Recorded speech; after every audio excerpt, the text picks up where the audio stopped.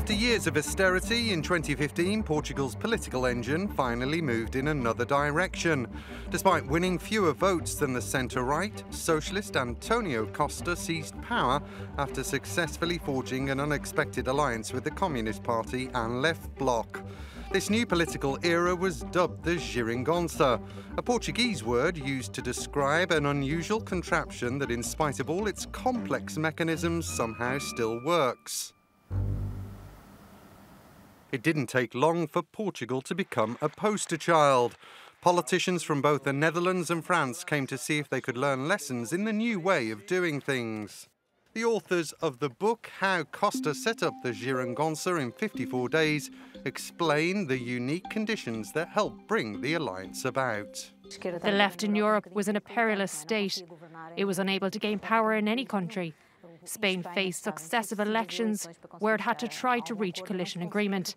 These countries were unable to replicate what had happened in Portugal because populist parties in those countries were far more entrenched.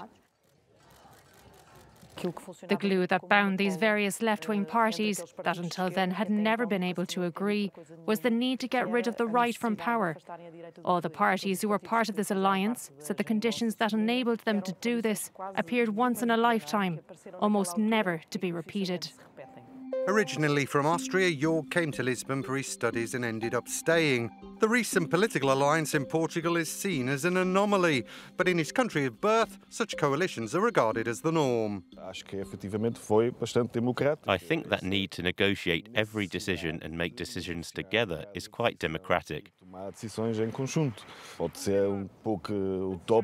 It might be a bit utopian, but I think that this should be taken into account for rethinking how election results build a government in a democratic country.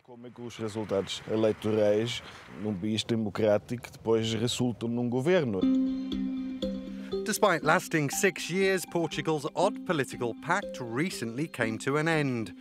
Looking ahead, what do voters think?